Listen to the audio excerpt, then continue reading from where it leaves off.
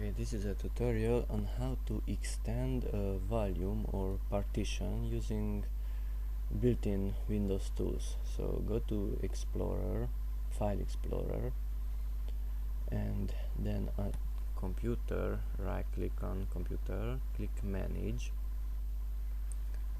and then select Disk Management.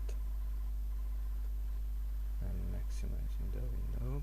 Okay, and I have here one hard drive containing 2 partitions, and the rest it's simply unallocated, it's free space.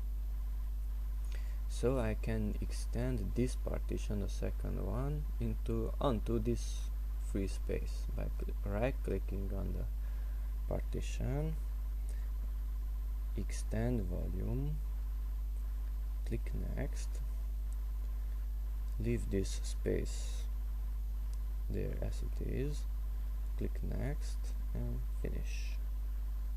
And the second partition now occupies the entire space, and it's 136 gigabytes.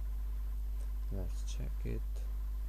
The big one, properties, 136 gigabytes.